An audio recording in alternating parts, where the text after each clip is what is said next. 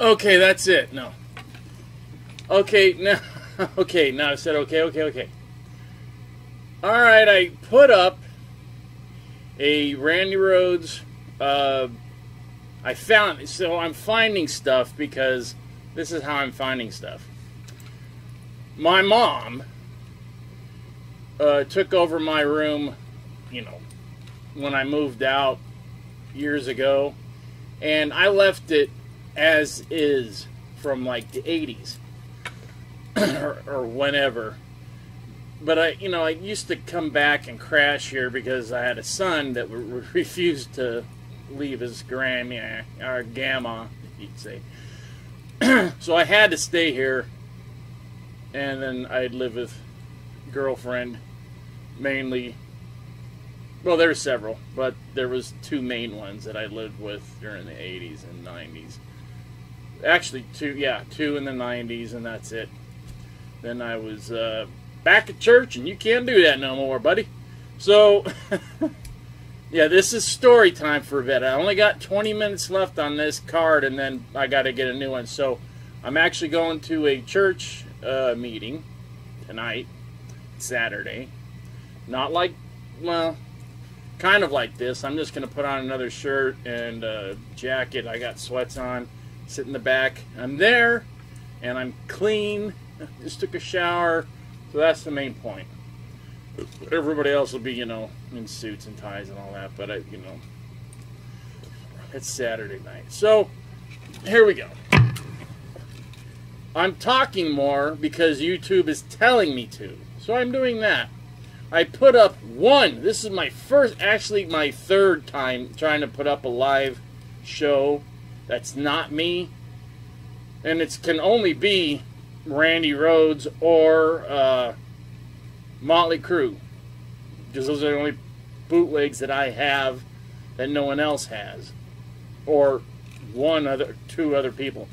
So there's one show. I have the Kalamazoo show. Actually, I have three, but the best one is the Kalamazoo, Michigan. I think because of Randy's playing, and you can really hear that echo, that delay he had, because it was actually, from what I understand, Randy had it set to where the guy at the soundboard would activate that, so it would get that big slapback you hear. So, I know it's been online for years, but it's the dirty, crappy version that I gave this guy in the 90s. The last time I saw the tape, I thought I'd lost it forever, and I thought I'd lost all of them. Apparently not. Apparently they're all still at my parents' house in my old room where my mom is. But see, she's got a bunch, all of her, 30 years of stuff piled there. So she's digging through that. Now she's getting, it's like a archaeology thing.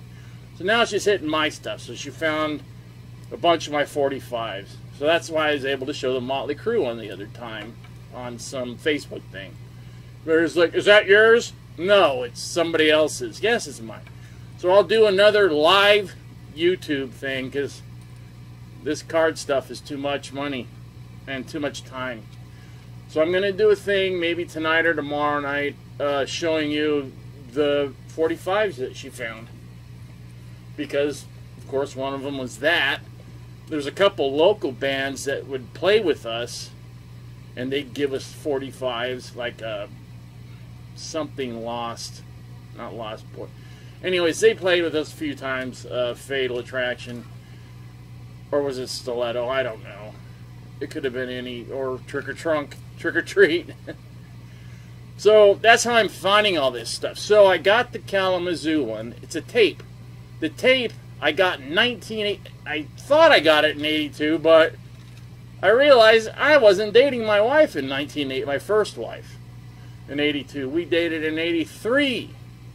And it was her friend whose dad was the sound guy. And it was this kid she went to school with. And she's like, you know, I'm dating Michael Skews. He's, you know. I was the rocker in Burbank that most people knew. Actually, most people called me Motley Skew. Michael Skews. I thought that. Or Michael Crew, whatever. Because it was a joke. Because I'd always have these shirts, you know, on. And they're like, who's this band? And hand them a tape. Or I'd say, go buy the album. You know, but most people got tapes. And that circulated through Burbank High. So by the end of 82, everyone had it. Especially people in 12th grade, the grade above me. A guy named Ward Gothridge loved Too Fast for Love. So he was giving it out to everybody. He had a, you know, double cassette deck, and I did too, and we'd make a bunch of tapes. So everybody had Motley Crue tapes. By the end of 80, or when I graduated in 83, it was like June 83. I started dating my wife a few months later. So it was sometime in the first few months we dated. So it was in 83 I actually got the tape. But the tape is from 82, the master.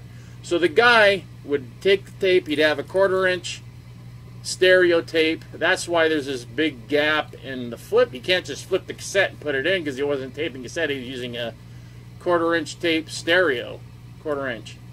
And you'd have to put another one on. So right after the solo in I Don't Know, it stops. And then it picks up in the beginning of No Bone Movies.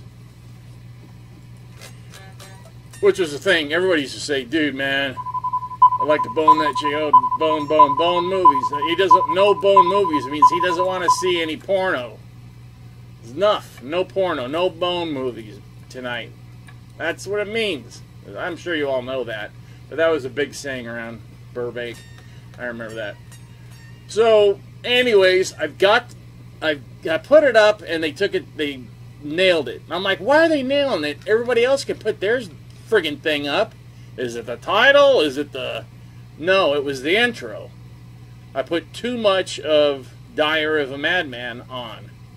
So I thought I chopped the whole thing off, but I left like 3 seconds of the intro in. So you could get the whole, you know, opening. And it sounds good. It sounds like a really good recording.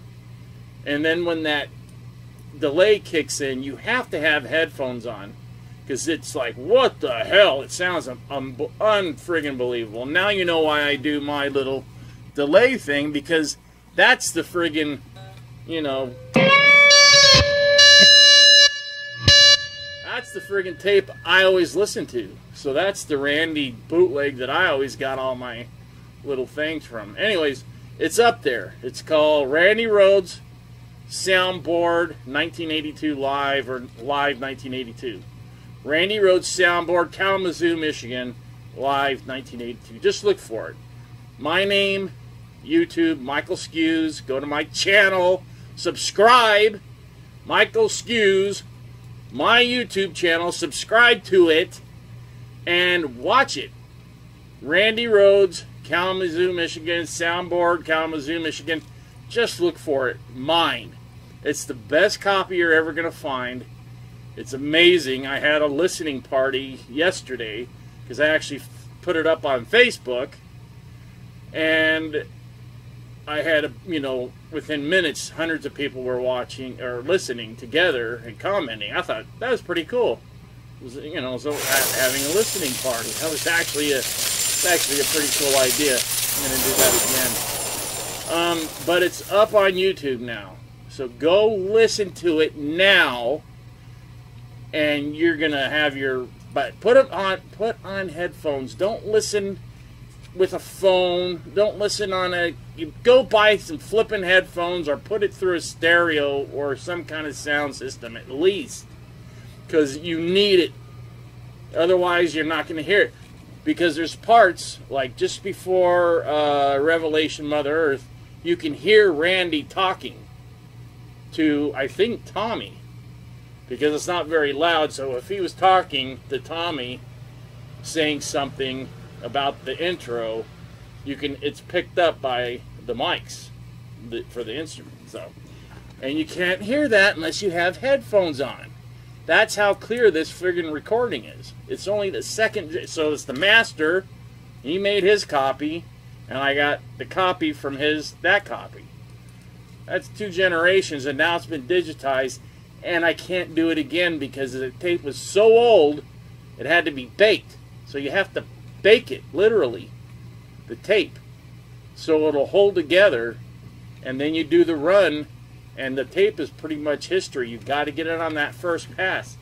So I said, you know, got to bake it, and it's baked. So that means they cook it. They put it up to 190 something degrees. I can't remember. I used to have to do it when I was still working in post production. But that's what you do with old audio tapes. You bake them, and then sometimes you have to put this slick crap on it, which is even worse because that screws up the head, and you got to clean it. Okay, so I'm talking too much.